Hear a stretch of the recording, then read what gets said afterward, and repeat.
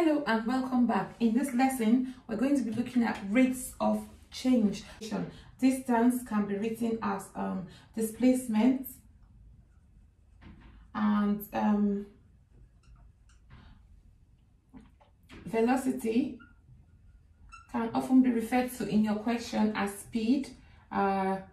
Similar but slightly different, and the last one of them would be referred to as acceleration. The last one is acceleration. So those three things that we're going to be looking at, and we've already seen this when we were looking at differentiation.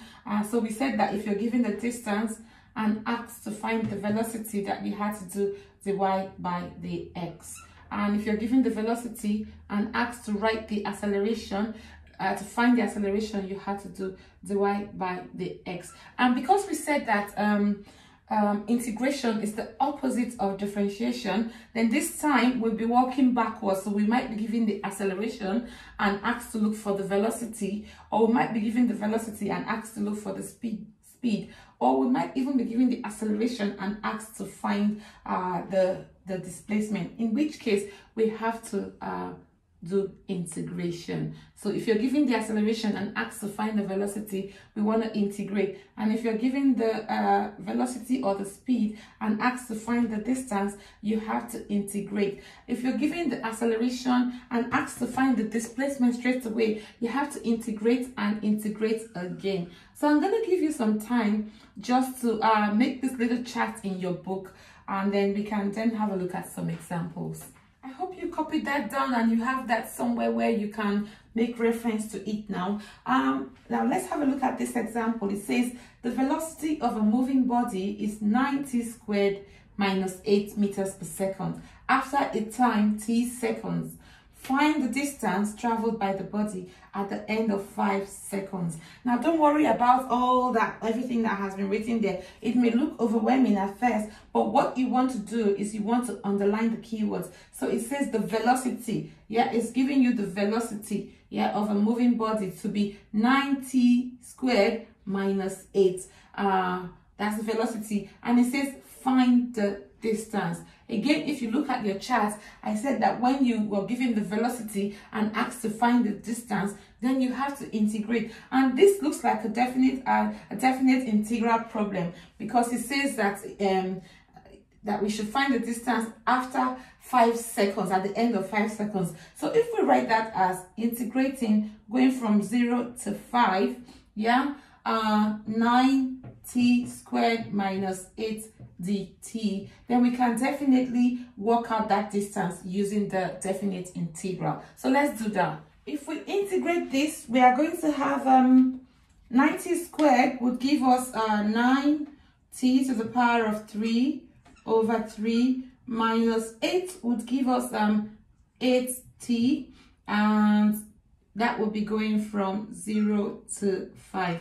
And all we have to do now is substitute when t equals 5 and when t equals 0, and do the subtraction as usual. So let's do that. That would be 9 times 5 cubed over 3 minus 8 times 5 minus 9 times 0 cubed over 3 minus 8 times 0. And if you put that into your calculator, this is definitely going to come to 0. And I'm just going to give you time to put that into your calculator now and see what that gives you. Putting that into your calculator will definitely give you 335 meters. Okay, if it's distance, it's going to be meters. If it doesn't give you the units, you have to just say units. If it doesn't give you the unit square for velocity, you just gotta say unit square. Okay, in place of the units, you gotta put units to represent whatever unit is meant to be. Here's another example. It says the velocity of a moving body is 10 t to the power of 4 minus 75t meters per second after a time of t seconds. Find the displacement at the end of 3 seconds. So it's giving you the velocity and it's asking you to find the displacement. So you've got to integrate.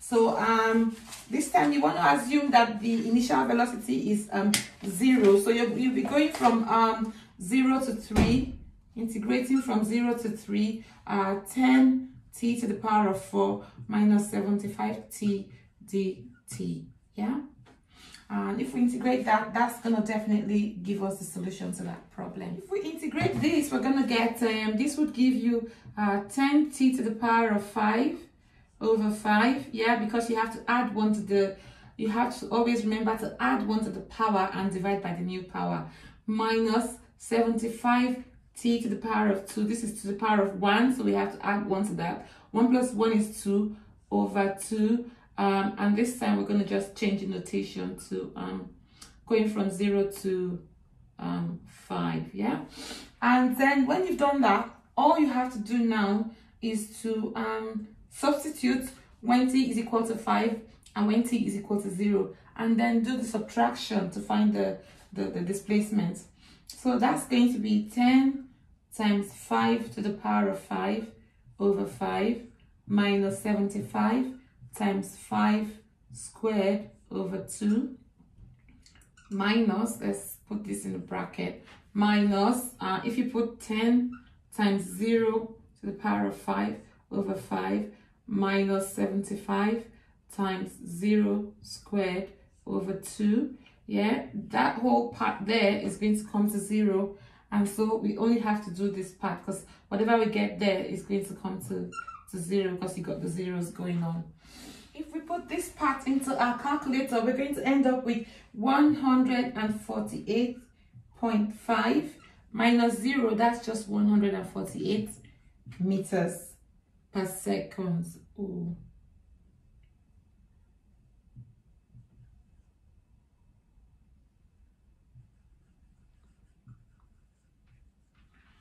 Yeah, and that's the answer to that one. Now, this last example says the acceleration of a moving body at the end of t seconds from the start of motion is 9 minus t meters per second square. 9 minus t meters per second square. Yeah. The first question there says find the velocity after 6 seconds if the initial velocity is 9 meters per second.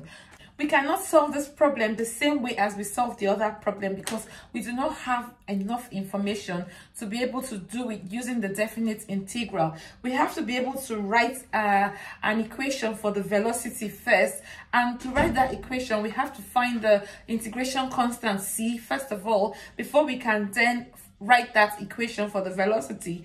And then when we've written the equation, then we can find the velocity when it is equal to we can find the velocity after 6 seconds. Yeah, so the first step to solving this problem would be to integrate. If we integrate 9, we're going to get 90. So let me put that there. Yeah, so if we integrate 9, we're going to have 90, and if we integrate minus t squared, we're going to have minus t, we're going to have minus t squared over 2. Yeah, but we have to add the integration constant c, because we don't know what that is. Yeah, we don't know what it is, so we have to start off by finding the integration constant. At the initial velocity, yeah, when it was 9 meters per second, then it must have been 0 for the time, because the initial velocity, it was a 0 time then. So we're going to substitute v equals 9 and t equals 0. We'll have 9 times 0 minus 0 squared over 2 plus c, and 9 would then be equal to, these are all going to come to 0, or c would then be equal to, 9. Now to find that velocity, yeah, to find this velocity, v would then be equal to 9 times, we said to look for it after 6 seconds, 6 minus 6 squared over 2 plus c is equal to 9. And you're going to put this into your calculator. You should be able to put all of that into your calculator, and I think that should give you 42. Yeah, 42 meters per second for velocity. The second part to that problem says to find the distance traveled by the body after 8 seconds. Now you have to integrate again to be able to find that distance. If you had that v is equal to 9 minus t squared over 2, 9t minus t squared over 2, then if you integrate that again to get the distance, yeah, then that will be, if you integrate 9t minus t squared over 2, that's gonna give you 9t squared over 2 minus t to the power of 3 over 3, yeah, plus c, but c must be equal to 0. So substituting when the time is 8 seconds, let's say the distance is equal to s, then s would be equal to 9 times 8 squared over 2 minus 8 cubed over 3. If you put that into your calculator, let's see what that gives you. I think that's where we're going to end it.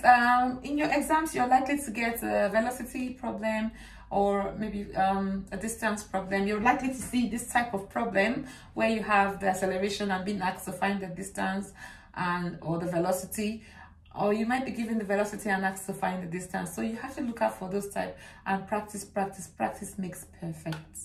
Thank you for watching, and I shall see you in the next one.